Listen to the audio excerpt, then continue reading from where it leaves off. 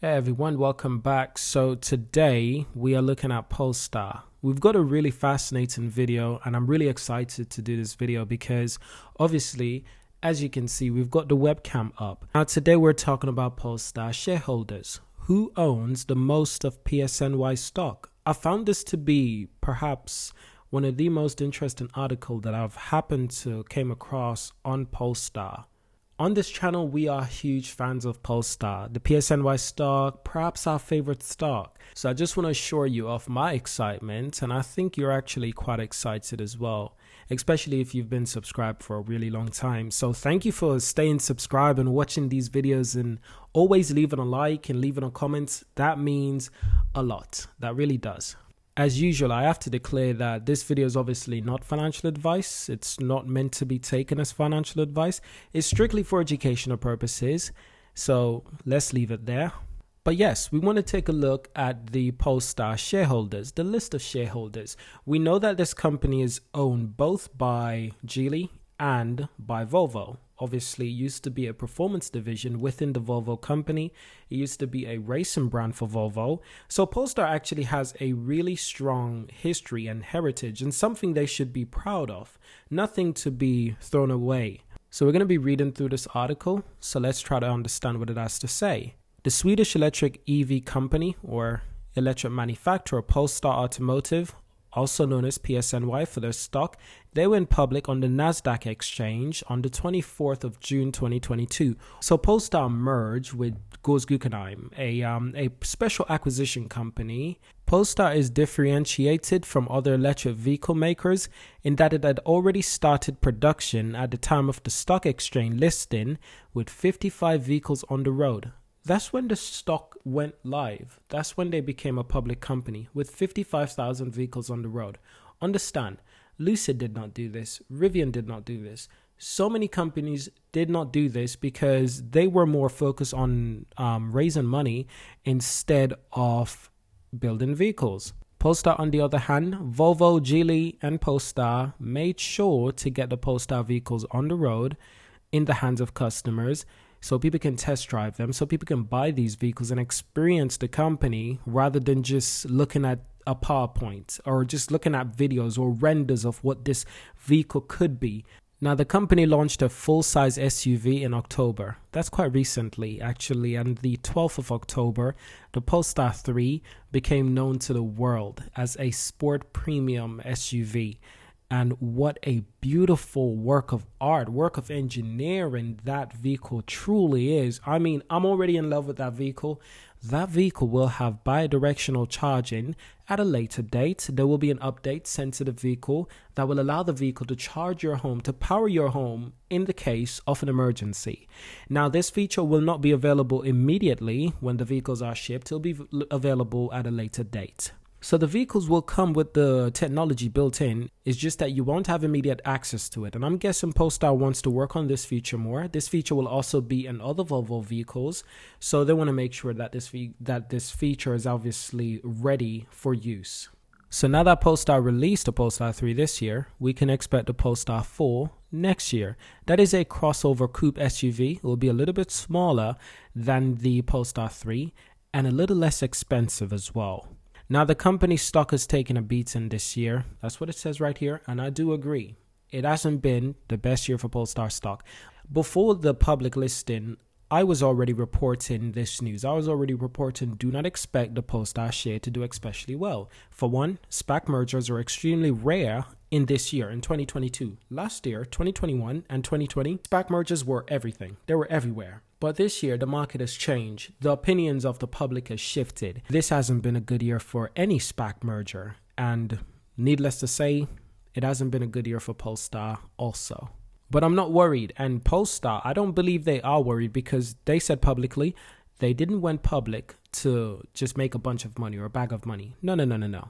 If that was the intention, they would have gone public 5 years ago when they released the Polestar 1. That was not their intentions.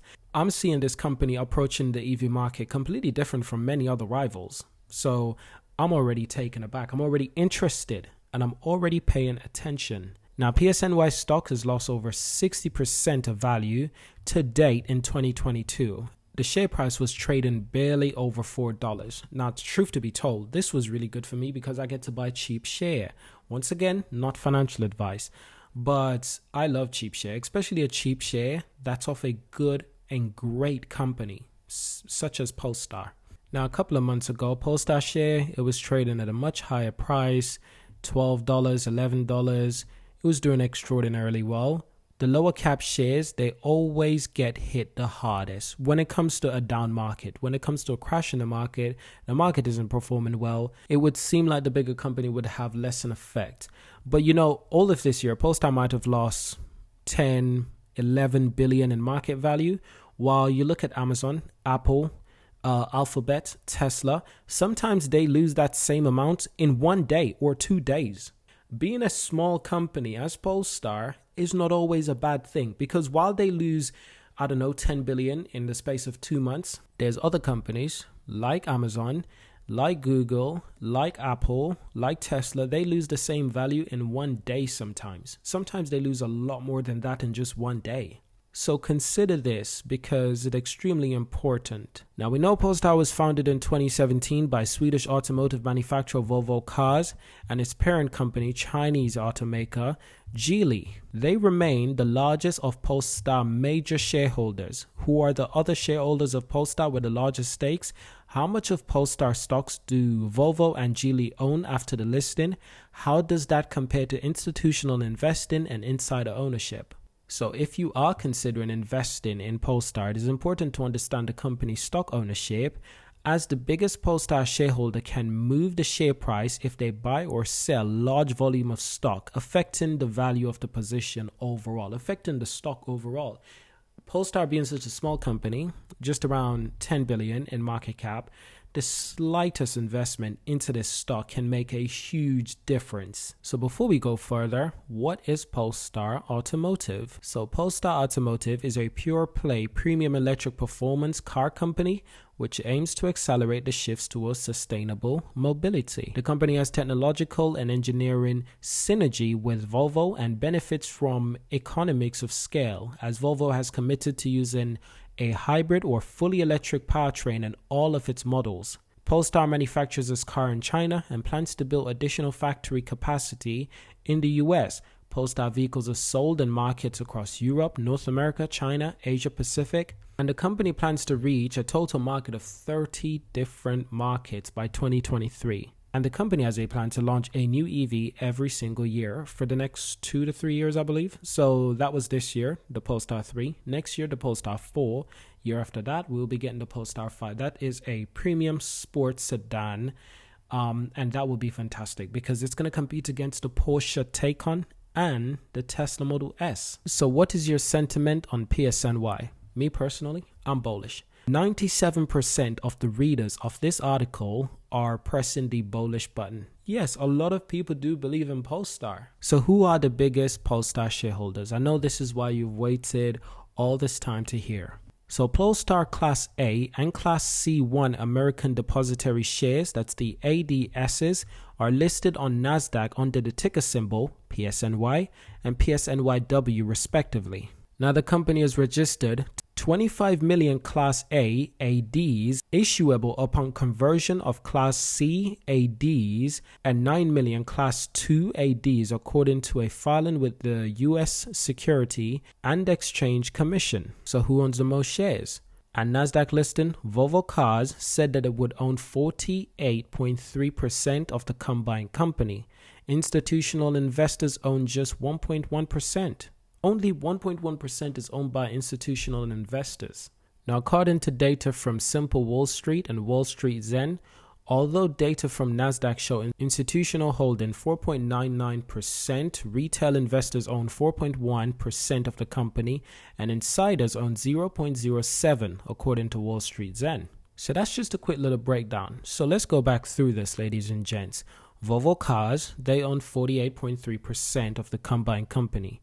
Institutional investors, they own 1.1%. Institutional investors are like big companies, big investment agencies and stuff like that. Now it also says, although data from NASDAQ shows institutions holding 4.99%, retail investors own 4.1%. Retail investors, just everyday people who work normal jobs. They own 4.1% of the company, and insiders, they own 0.07%. Now let's keep reading, because there's one part that they did not mention, and that's the Geely's ownership. And that's something that is crucial that needs to be understood. So an SEC filing on 23rd of June showed Volvo Cars and Geely holding a combined 2 billion shares, equivalent to 94.7% stake in the company. That includes 295 million Class A ADs and 1.6 billion Class B ADs held directly by Polestar Automotive Holding. Now it goes into some further information, but it's important that we cover this. Now, with each Class A share representing 1 vote and each Class B share representing 10 votes, it did not include 16 million Class C1 preferred ADs and 9 million Class C2 ADs. Polestar Automotive directly owns 91.8%, the filing shows, with Geely Holding Group owning 61.2 million shares for a separate 2.9% stake. Volvo has retained ownership of Polestar through several iterations. Now, the thing to understand is that Polestar was originally founded in 1996 by Volvo Cars. Geely acquired Volvo in 2010. Volvo acquired Polestar Performance Division in 2015 to focus on improving its own performance division. The racing division continued to operate as a separate business under the name Cian Racing. So out there in the real world, there is a Polestar racing team. It's just that it's been renamed to Cian Racing. But technically the employees are majority still Polestar employees, and the company is still technically Polestar. It's just that the name has changed. Why is the name changed? Because they wanted to use the name for a fully electric vehicle company now known as Polestar. And I'm guessing they didn't want Polestar to be associated with anything separate for now, at least for the foreseeable future. If they want to get back into racing, I can see many possibilities, even Formula E. For one, they have a competitor in that space, and that competitor is NIO. And NIO is a racing company as well, not just an electric car company, but also a racing company. And it's a great way for them to promote their brand. But let's get to the part that I want to understand. How much fully does Geely own? Understand something, even though Volvo owns about 48%, because Geely owns Volvo, they own a large percent, a major percentage in Volvo. Technically, half of what Volvo owns belongs to Geely. So keep that in mind as we go forward. Now, Polestar Stock Exchange listing has enabled Geely to raise financing from Polestar shareholders for its expansion outside of China. It had also reportedly considered an initial public offering of Volvo in Sweden as an alternative to Polestar SPAC merger. After the listing, affiliates of Geely chairman Eric Lee holds around 39% of the company's stock, according to an SEC filing. So that's an interesting wording, because it says affiliates of Geely chairman Eric Lee holds around 39% of the company's stock. That's fascinating to me. It does say after the listing, affiliates of Geely chairman Eric Lee holds around 39% of the company's stock. I'm reading it again because I want to understand. I did not expect this, you see. So perhaps you out there, you can help me to understand more. AMF invested 400 million euros into Polestar when it listed on NASDAQ. When the price was relatively high, around $10, perhaps even $11. The problem there is that AMF, the 400 million that they invested, it is now half that amount. They still hold that same investment, but the value is significantly lower. Which begs the question, did they invest too early? Because if they waited until now, they invested that 400 million right now, they would hold twice as much shares. Yes, let's not forget that with each Class A share representing 1 vote, each Class B share represents 10. Those Class B shares are the PSNYW, the PSNY warrants. Those majority owned, I'm guessing, by Geely and by Volvo, because they want to keep control of the majority of votes within their companies. That's why sometimes companies have two different shares class, because one share class will hold much more value and much more votes. I look at this similar to the Mark Zuckerberg situation that he has with Meta. He does not own the majority of shares in the company. I believe it's split up amongst many different companies. However, he does hold majority of the voting power. I mean, it's ridiculous. What is it? Over 80 to 90% of voting power he holds in that company. Just one individual. So theoretically, he can't be fired. That is magnificent. Now, how is this possible? Well, because at the time, Facebook was the kind of company that people were so desperate to invest in, they didn't care about the votes that they receive. They were willing to invest as much money as possible with as little vote. So Zuckerberg, because he had so much investment coming in, so much options, he could choose the options that wanted less votes, less voting power. The high demand of people wanting to invest in Facebook benefited Mark Zuckerberg because he held his power, because so many people were so desperate to invest in his company. That's the magic of business sometimes. It really is. Now, this article does go on. This is a really fascinating article. It's pretty long. BNP Paribas Asset Management, French investment firm BNP Paribas, they bought about 3.4 million Polestar shares when it went public, based on its quarterly SEC filing, equivalent to a 0.16 stake in the company. That has made it the second largest institution amongst PSNY shareholders. At the same time, BNP sold 87.58% of its stake in Chinese EV maker NIO. It sounds like they sold out of NIO simply because they wanted to invest in Polestar. I don't see that as a necessarily bad thing. Absolutely not. If that's the right decision to make, NIO is still a brilliant company. I wouldn't bet against NIO anytime soon. But it gets even more interesting. In July, Polestar signed a deal with BNP Paribas to provide financial service to Polestar dealers and customers until December 2024. So it was more than what it seems. It was strategic, you see. Sabre Capital Management, they held 3.2 million Polestar shares at the end of June. According to its quarterly SEC filing, that made up the company's third largest institutional shareholder with a stake of 0.115%. The biggest inside shareholders are members of management team. Shareholder Hakan Samuelson owns 774,400,000 shares for a 0.037 stake in the company, according to Simple Wall Street. The CEO, Thomas Ingerloth, who was previously senior vice president of design at Volvo Cars, holds 310,000 shares for a 0.015 stake in the company. Very interesting. Thomas Ingerloth, ladies and gents, he owns over 250,000 shares of Polestar. And as he continues to do his job, I'm guessing his contract has some really great shares incentives. What a fantastic time to be a CEO of Polestar. It must be quite fantastic, to be honest. So that is it. We've been recording for half an hour. For 30 minutes, we've been talking about Polestar shares. I absolutely love this company, and I didn't feel bored at all. It was fantastic. So thank you for watching. Subscribe to see more. And of course, I'll see you in our next video. Leave a comment and let me know which part of this surprised you the most. And was this video too long? But then again, this video is only for the enthusiasts, the ones who really want to wait a long time to get the information.